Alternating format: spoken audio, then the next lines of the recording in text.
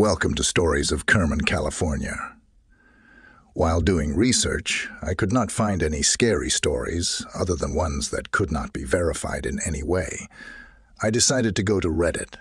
I found one Reddit where someone spoke of 3 stories, where he went to the old Kerman High School. These are those stories. Please do not forget to subscribe, and it helps me continue to make these videos. Also, if you engage by sharing and commenting, it helps as well. Thank you for being here, my fellow horror lovers. So back in the late 90s, around 1995 to 1996, we used to go out to this old high school way in the country area, outside of Fresno. It was the old Kerman High School that shut down in 1967. Funny thing was, they shut it down because they said the school was too small and they built a new one. So here's the funny part. It's almost dead on, the same size, but in the city and not out surrounded by grapevines. I was fresh out of high school, and we used to like to take girls out there for the scare factor. But soon, things started to happen. First incident.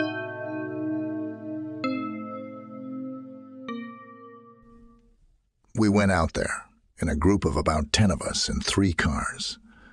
So this school was built back in the early 1900s. It had that very cool Art Deco style architecture with the big style Roman columns in the front, with steps leading up to the big double doors. Kinda reminded me of the Fresno High School auditorium. Well, we approached the doors, and they were sealed shut, so we tried to force our way in. But my friend saw a pair of red eyes looking out at the group from the window. This caused her to scream and run for the cars, which that's what half the group ended up doing. Myself and 3 of my buddies weren't spooked till we heard a big bang on the other side of the doors. Then we ran to the cars. The strange part was, no one's car would start. Mind you, I had a brand new 1966 Mustang GT convertible. My friend's girlfriend starts to panic so bad, she was ready to jump out the back seat and run the 7 miles back to Fresno. The way she was crying, I was ready to let her. Finally, my car started, which for some reason, all the others did also. The bad part was, even if my friend's cars start before mine, I was blocking everyone in. Second incident. A few months pass. My friends have big mouths and were telling everyone what happened that night. So once again, we rolled out there with some girls and guys we met at a party. But this time, there were like 20 of us, and a few of us were armed. We brought a chainsaw and crowbar, because we were getting in one way or another. One of my friends was in the Marines, Special Forces, so we breached in true military fashion by removing a back door hidden by some big, overgrown bushes. It was so eerie inside, silent and spooky, which made my date hug onto me like a backpack. Most of us shrugged off what happened the first time as homeless people inside the building, so that's why I had my 9mm on me, and we walked around with no issues till we hit the 2nd floor. Then we heard the door to the restroom slam, which scared everyone. We ran towards the restroom because we had guns. We figure we scare the shit out of whoever was in the restroom. Yeah, we pile in there like a bunch of dumbasses, only to find it empty. We kinda laughed as we all got out of there quickly, and as we were trying to explain what happened, we heard the loudest scream, followed by a "Get out!" in this deep, creepy voice. Still gives me chills, just thinking about this as I write. Even though it's been 27 years, the voice is something that still kinda haunts me. Everybody darted and took off running.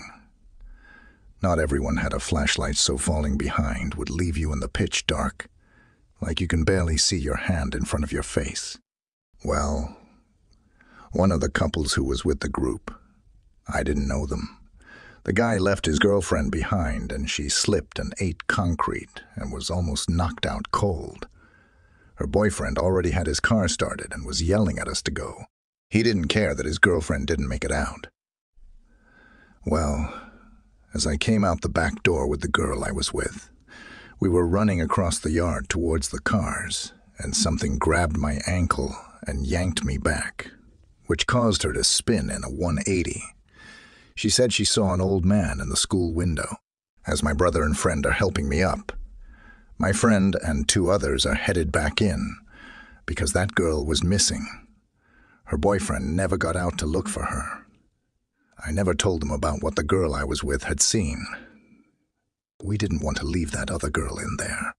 After 15 minutes, I'm back at my car, refusing to move till we were all there. Finally, my friend came out with the girl who fell, carrying her, because when she slipped and smacked her head on the concrete, she passed out.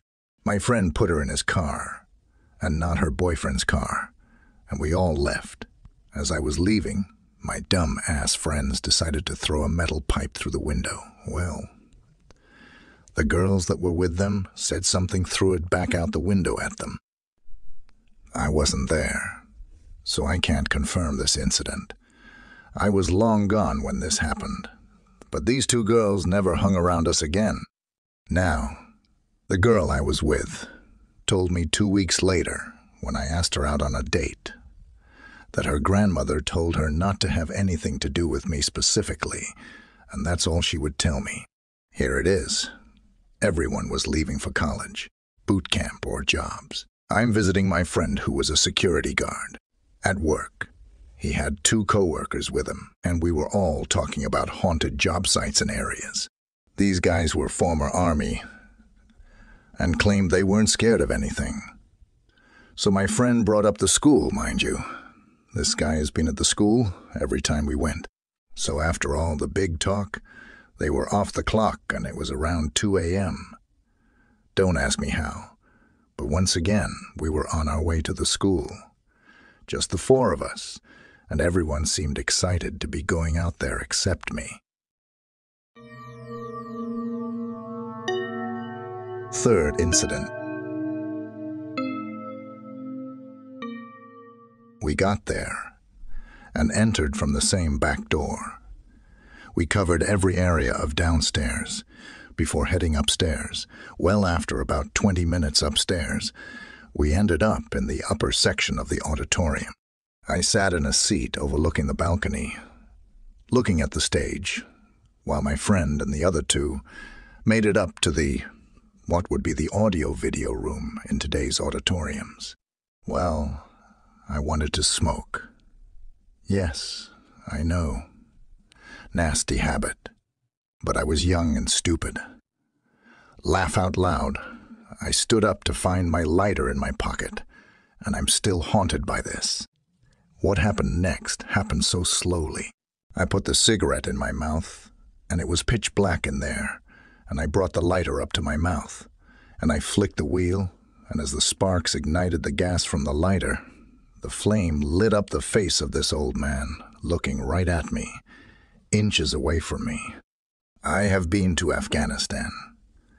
I have seen the hate in people's eyes. It's a look you never forget.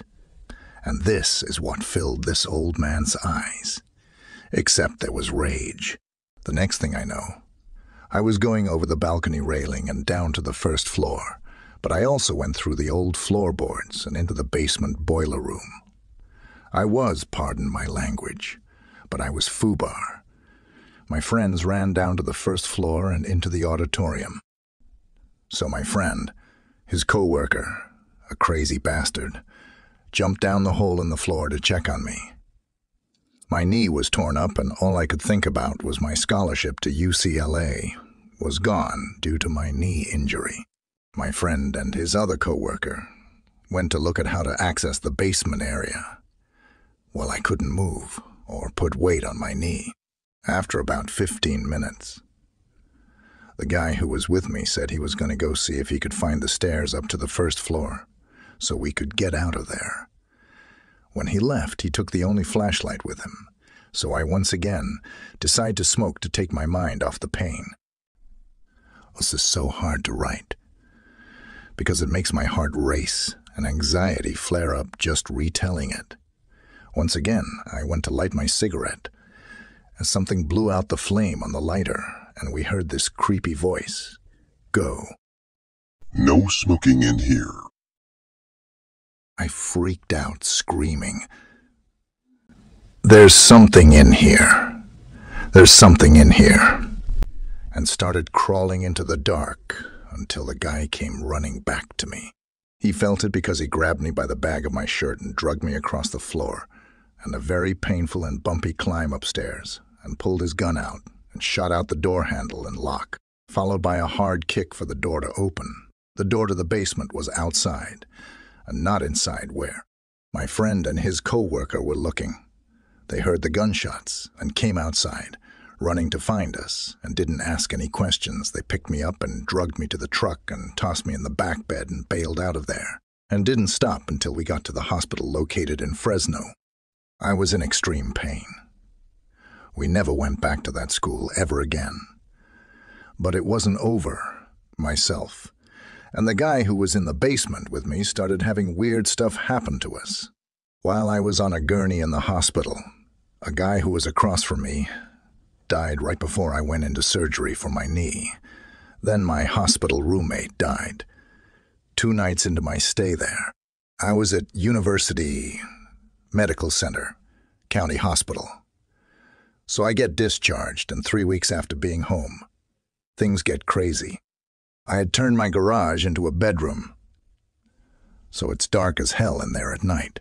I turn on the light next to my bed and slide up, putting my back against the wall because I still couldn't bend my knee from the surgery, and it was braced up straight. Well, my Rottweiler started growling at the end of the bed and then went into a full-blown fit of rage.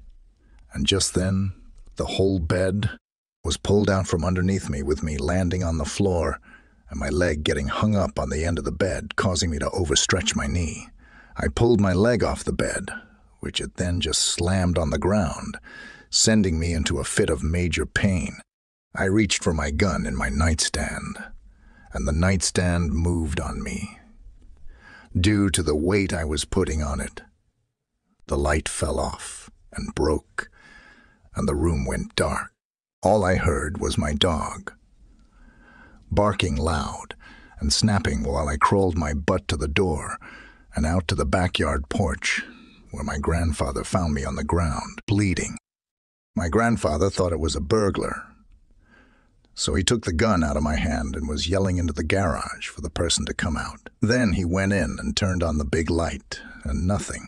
My dog stopped barking, and he called an ambulance, and I went back to the hospital and back into surgery to repair the MCL I had torn again. When I got back home, after another week's stay in the hospital, I slept in the house in the living room till I healed. I finally left for college, and things would happen here and there, but nothing major till a few years later.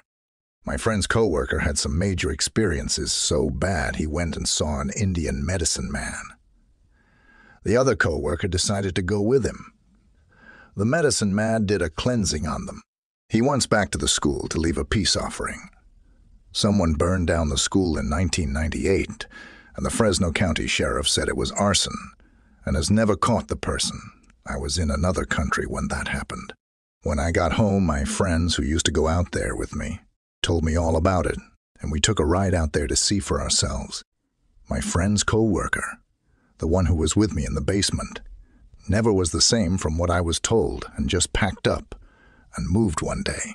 There were a lot of talk that his offering wasn't enough, and whatever we messed with stuck to him. There was also rumors that he was the one who burned down the school and skipped town because of it. I do not really know, because I was gone and didn't see anyone but a few people when I got back. Even now, I haven't seen anyone from those days. My friend and I kind of grew apart, and the last time I saw him was 5 years ago. I heard other stories about that school, and some people say they've been in there and nothing ever happened to them. There are others that say they saw and felt worse things in that school. I was only 18 when that all happened, so I'm not sure what I really saw that night on the balcony. It was dark, dusty, and dim moonlight coming from the dirty windows. Your eyes adapt to light and dark, and the rod and cones in your retinas work to allow your pupils to adjust to light and dark. Any sudden light exposure causes the pupils to react too fast, messing with your vision briefly as your eyes try to adjust to the sudden light. During that moment, I moved too fast and fell over the rail, but the voices I can't explain.